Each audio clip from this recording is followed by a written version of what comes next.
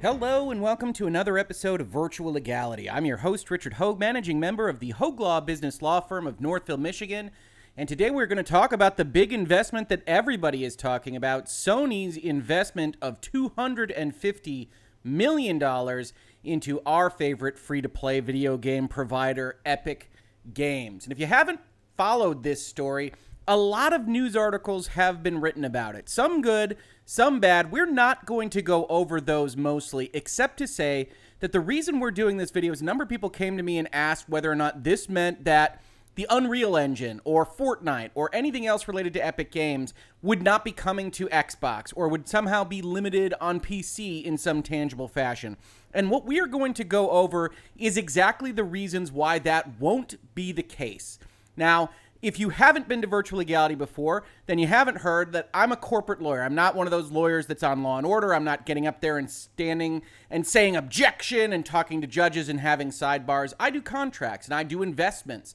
And one of the things that I have done in my career pretty extensively is work with large corporations that want to finance their research and development through what we call strategic investments. A lot of that on my side has been through venture capital funds. Funds that go specifically to high-risk, very small businesses. And that, of course, isn't Epic Games. But the concept here is similar. So let's take a look at the headline. This is the actual press release, The Wire, that Epic and Sony jointly released. And it's called Epic Games Receives Strategic Investment from Sony Corporation. Now, keep your eye on that strategic word because that's important to what is happening here. Sony Corporation and Epic Games Incorporated are pleased to announce that Sony has agreed to make a strategic investment of $250 million to acquire a minority interest in Epic through a wholly owned subsidiary of Sony. You can see a couple of different highlights that I have made there, and those reflect a couple of different areas that I want to talk about. The very first is the notion of a strategic investment. Now, if you haven't invested in a company or haven't gone through and discussed these kinds of things before, there are two basic types of investment, and I know I am short-tailing this entire conversation for you investment bankers that are watching this video, but a strategic investment is distinct from a financial investment. A financial investment is exactly what you think it is. You put $100 in somewhere on the hopes that it becomes $150 later. You maybe believe in the business, you've talked to the founders, whatever it might be, but it otherwise is just like investing in the stock market at a public company or buying bonds or whatever it might be. You're just trying to get your money to grow, specifically through investing in the efforts of another. A strategic investment is different. A strategic investment says, there is something about this business that synergizes or otherwise relates to the business that I otherwise conduct, and so I want to invest in this company for other reasons. So specifically calling it out as a strategic investment hangs a lampshade on what we know. Epic Games and Sony are involved in some of the similar types of markets, particularly with Sony and their PlayStation 5 and selling video games. Another way of looking at it is as an investment that drives your primary business. I've pulled up an answer here from Quora, which is not a website I recommend using too often on legal and business questions, but I really like this answer. And this was based around the question of what is a strategic investment. And they say, at Citibank, we defined it as an investment that drives a primary business. The theory is that strategic investment is great because it is clearly in your domain, and if the business changes, you can be at the forefront of the change and enjoy a return on the investment at the same time. Also, it should be a great path to acquisition should that become the obvious next step. The reality is that strategic investment is tough, though, because you are bound by the conflict of investing in areas that are likely competitive with your current business, instead of just being driven by your internal rate of return, like a venture capital firm would be as a more financial investor. So there's a couple of things to piece out here, but one is that your goal here is to hedge your bets if you think the business is going to move in a different direction and you think they're being very successful with whatever your investing party is going to do, and to otherwise ride that train and potentially get access to technology and information and expertise, which is, I think, both things that are happening here, right? Sony sees the writing on the wall, sees Fortnite, sees what Epic is doing as something new and different. And we're going to talk about why that is, in fact, the case as we go on with this video. But they also want to say, okay, we want to be in the business of talking with Epic regularly because Epic has this Insight has this foothold on a portion of the market that maybe we don't, maybe we could get better at. And yes, Unreal Engine's a part of that, but I think the biggest part of it is Fortnite, the metaverse, advertising, as we will see. Another kind of reference to it is, in addition to receiving much needed capital resources, the smaller business, and we're going to talk about the size of Epic, but it is in fact the smaller business compared to the size of Sony. Both huge, gigantic corporations. So a lot of what you see here, if you go into this space and you just look up strategic investment on Google or wherever, is you will see what I was talking about in my line of work, which is big companies investing in smaller companies, venture capital investments, to effectively outsource their R&D and to sign a commercial contract to go and do specific research and development along with that investment. And that is, in fact, what I did for a large portion of my career. In addition to ROI, that's your return on investment, the investor receives a licensing agreement, a marketing partnership, a distribution arrangement, or some other collaborative benefit. Sometimes more ephemeral, sometimes more contractual. The point is you get something else out of it. And they give an example, which I liked here, which is that Rent.com got a bunch of money from real estate investment trusts. And these relationships provided Rent.com with capital, the money, but more importantly, they gave them an immediate source of listings when they moved into new local markets. It was a strategic advantage for both the real estate investment trusts and Rent.com. And that's what you see when this thing is really working.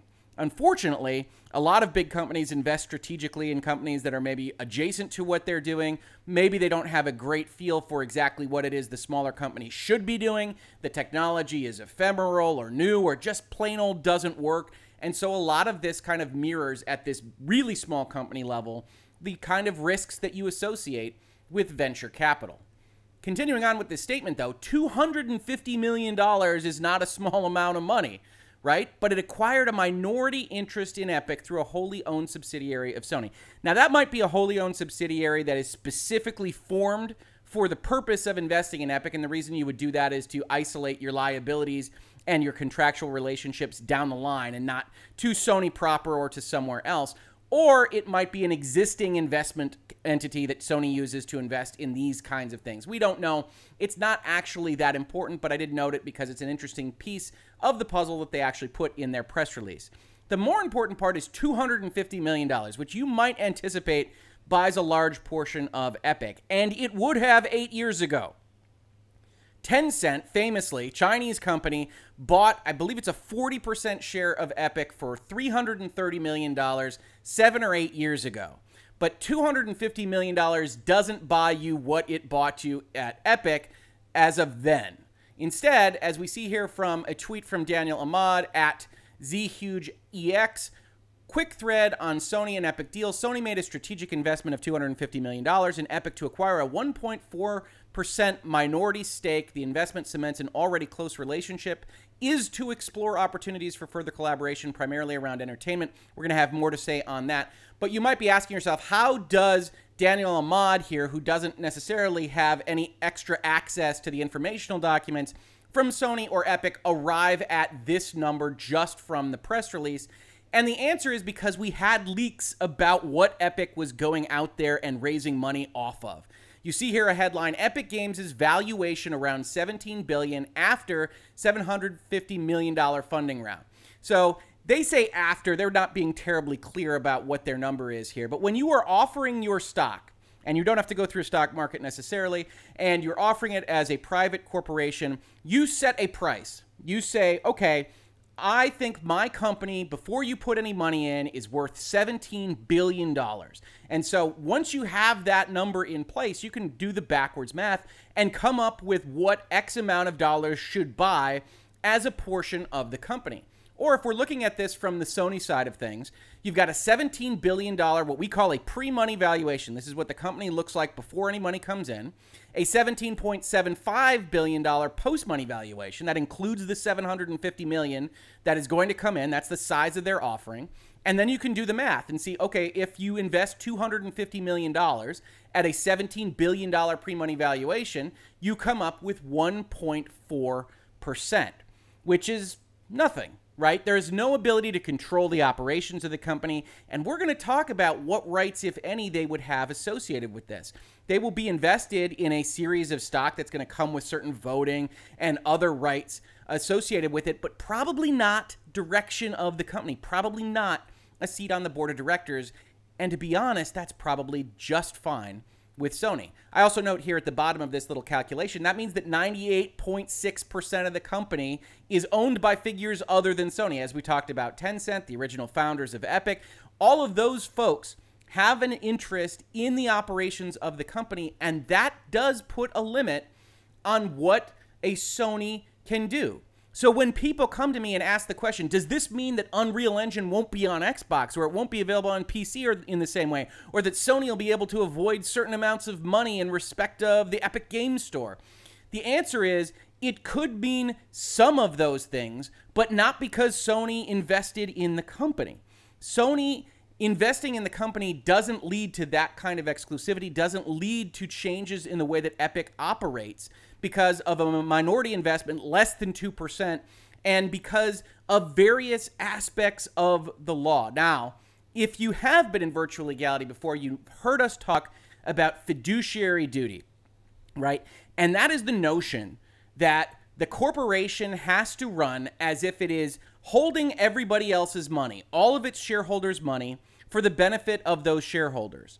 And it can't just use this pile of money that it has access to for anything else. So it can't take that 98.6% of the money that it has and somehow benefit Sony in a way that doesn't help the company overall. And if you want to see that highlighted, one of the things that you can do is you can go and you can look at the statutes that govern the way these corporations are to operate. Now, I went and did this. The very first place I started was North Carolina, because if you look at the bottom of the press release, or if you're familiar with Epic Games at all, you know they operate in North Carolina. That means that they have to have at least a certificate of authority to conduct their business operations in that state. You can go and you can look up any state that you want where you know that one of these places is headquartered.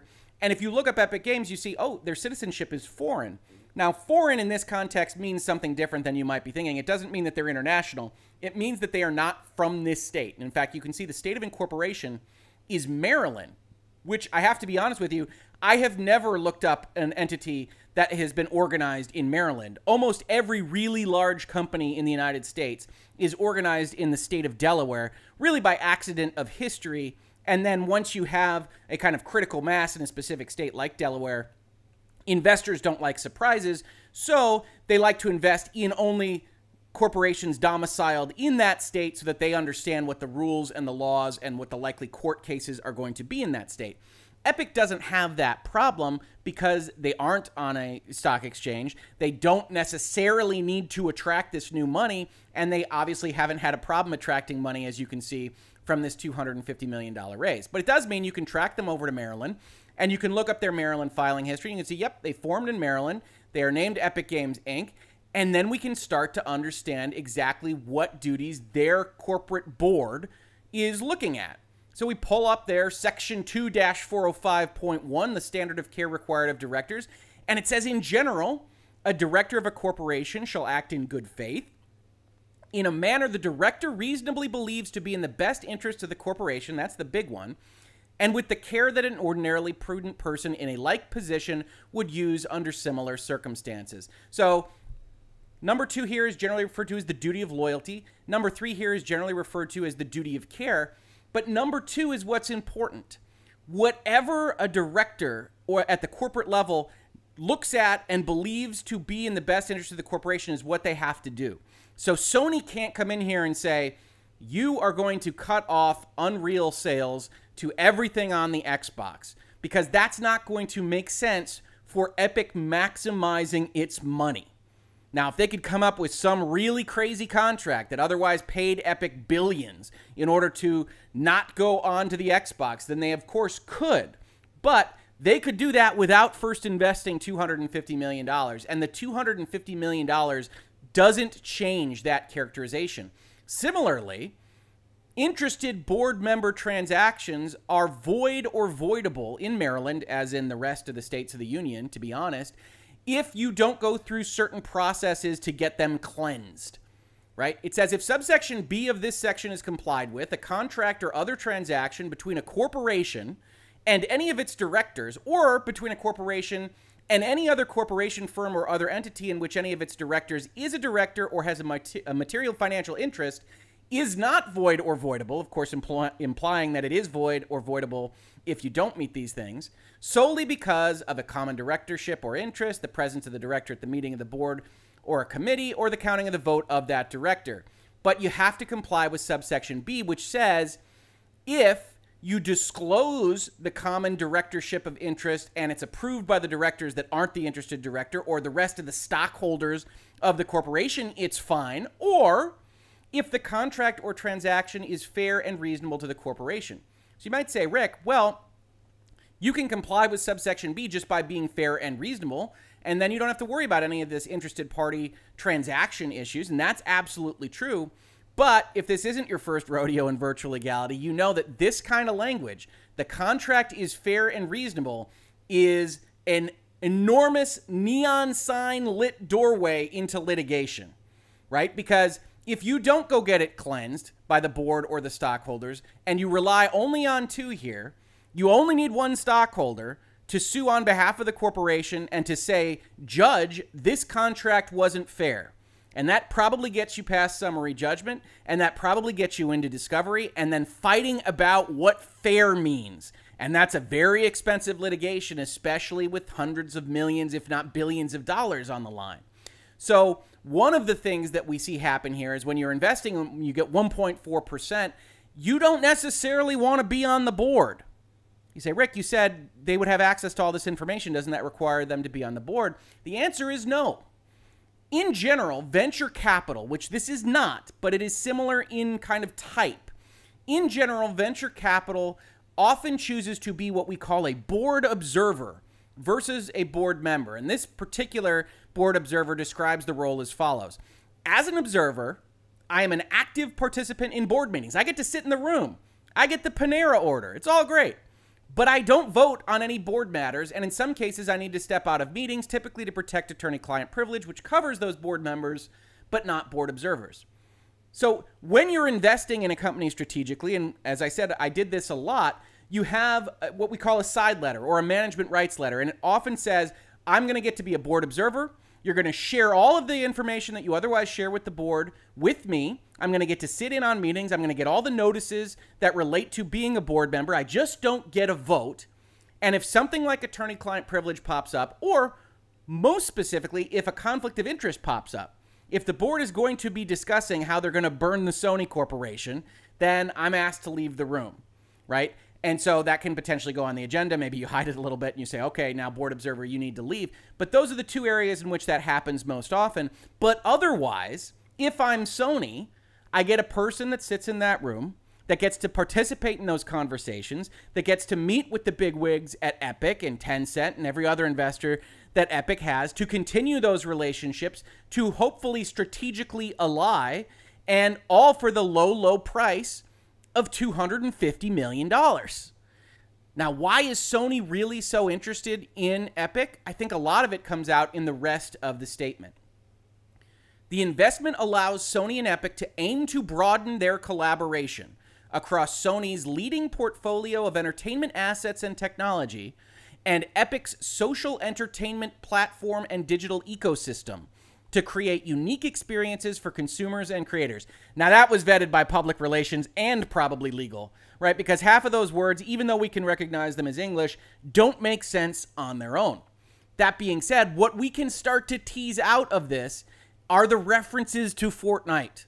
Epic's social entertainment platform, that's Fortnite. Digital ecosystem, a little bit more unclear. Epic Game Store, you're thinking that Sony's going to have some kind of extra relationship with the Epic Game Store, which is, again, an important entry point for them, because if they want to participate in that store, it's a curated environment, and you want to have those relationships. And what says relationship more than a $250 million hello present? Now, the closing of the investment is subject to customary closing conditions, including regulatory approvals. That's probably not that big of a deal, but it does mean, as we've talked about in previous episodes of this series, that it's not done yet. Sony hasn't sent the wire for $250 million. They have to pass certain approvals and do other things, sign up other documents. It'll probably happen. These don't generally get wiped after you have a press release like this, but it's worth noting it hasn't happened as of today. Now you get the quotes. Epic's powerful technology in areas such as graphics places them at the forefront of game engine development with Unreal Engine and other innovations. That's your compliment, right? That's getting the other side warmed up. You know what? Your Unreal Engine is spectacular. Love it. It's beautiful. There's no better example of this than the revolutionary entertainment experience Fortnite. Really. Now that is a non sequitur. Epic is undoubtedly great at graphics. Unreal Engine is fantastic. The Unreal Engine 5 demo is wonderful. It's beautiful. Very cool to look at. There's no better example of this than Fortnite doesn't really follow from the first sentence, right? And when you see something like this, when you see an absolute non sequitur in the quotes, and this quote, yes, was undoubtedly approved by the specific individual that gives his name to the quote, was still drafted by public relations. And you look at this and you say, okay, they want to get Fortnite in here. They don't just want to talk about Unreal. That's the obvious thing. That's what Epic is really known for before they made their billions of dollars in Fortnite. But we want to talk about Fortnite. And what our guys came up with was, you've got great graphics and there's no better example of this than Fortnite. That doesn't make any sense for anybody that's a gamer and knows that Fortnite, while attractive, is not showing off any specific highly detailed graphical environment. Through our investment, we will explore opportunities for further collaboration with Epic. And we saw this in the previous reference, but it's worth noting they continue to classify their existing relationship as collaborative, right? So when we're thinking about what's going to happen here, we shouldn't be thinking of it as quantitatively different necessarily, not a sea change to their relationship. They view it as further collaboration.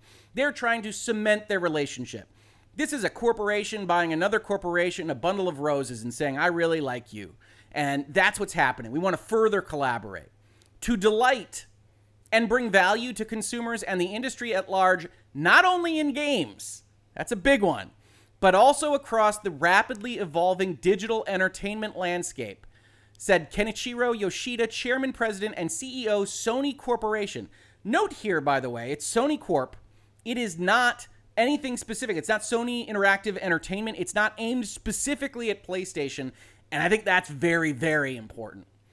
Now, the Epic quote, Sony and Epic have both built businesses at the intersection of creativity and technology. And we share a vision of real-time 3D social experiences leading to a convergence of gaming, film, and music. Fortnite, Fortnite, Fortnite. Together, we've strived to build an even more open and accessible digital ecosystem for all consumers and content creators alike. So, we've got the intersection of creativity and technology. We've got Sony saying not only in games. They deliberately call out Fortnite in their quote. So what is happening here? I think one of the things that is happening here and the driver of this conversation is not just Unreal Engine, which you did see perform on the PlayStation 5. You saw Tim Sweeney say a lot of nice things about it. You saw some tweets, if you are on social media, from him where he denies making those statements specifically to get Sony to invest or having any relationship with Sony prior to making those statements. All well and good. The actual discussion here is about Fortnite. I did an episode a little while back. I think it is my least viewed episode of Virtual Legality in the past month or two. You folks don't like it when I put Fortnite in the title, which is pretty funny. But I called it The Future is Fortnite, and it was all about this metaverse concept. And metaverse is a fancy way of talking about being in an area and socially interacting. And I talk about it a lot in that video if you are interested. But more importantly than just the highfalutin concept of a metaverse, Fortnite is quickly becoming an advertising platform that everybody wants to be involved in. Fortnite Virtual Rap Concert draws record 12.3 million attendees. The attendance surpassed the prior record of 10.7 million for a virtual show featuring DJ and music producer Marshmello last year. Scott's 15-minute performance hit a record for its premiere on Thursday. Fortnite followed Scott's astronomical concert with a repeat on Friday, 3 more on Saturday for fans in other time zones, per Variety.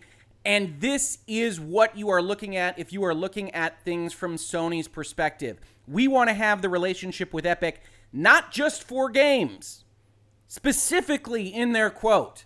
And what does Sony sell? Sony sells movies. Sony sells television. Sony sells music. And then, yes, Sony sells games. But it's only a part of their overall platform. And Sony is exactly the kind of company that has all of these assets that they are trying to market in 2020 and beyond. And they are seeing the stats come out from places like Fortnite, and they are seeing them say that 40% of some odd kids in the kids demographic are playing Fortnite, and some for huge amounts of time. And Fortnite is starting to sell The Rise of Skywalker and various Christopher Nolan movies in their space. They vision Fortnite as something different, and now a lot of these big corporations are starting to sign on. So when we talk about strategic investments, when we talk about something like this, if you are limiting your thought process here to the console war, you are not thinking like Sony is thinking.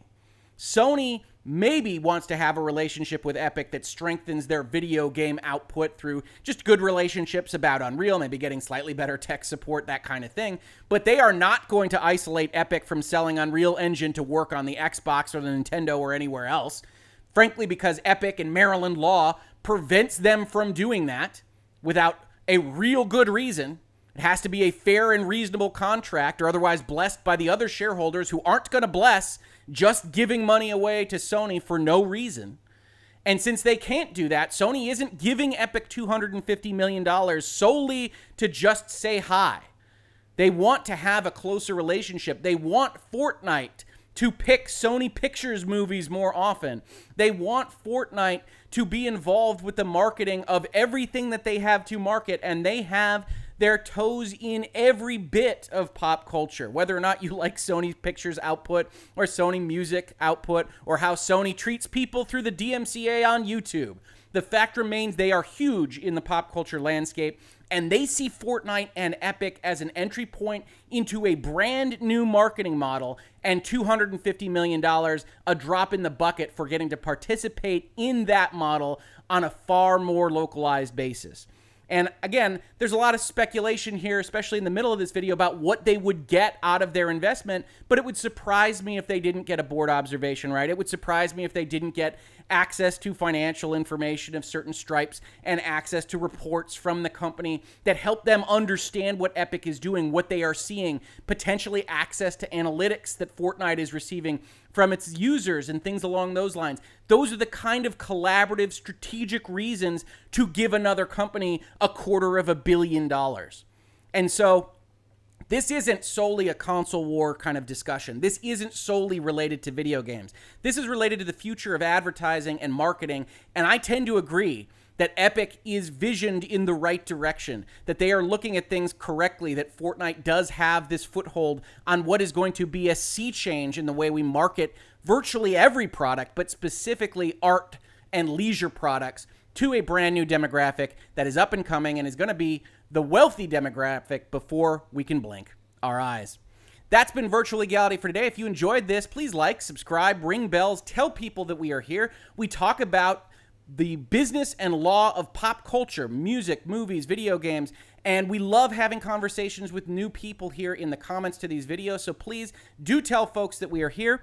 Otherwise, if you saw this on YouTube, thank you so much for watching, and if you listen to it as a podcast, thank you so much for listening. And I will catch you on the very next episode of Virtual Legality.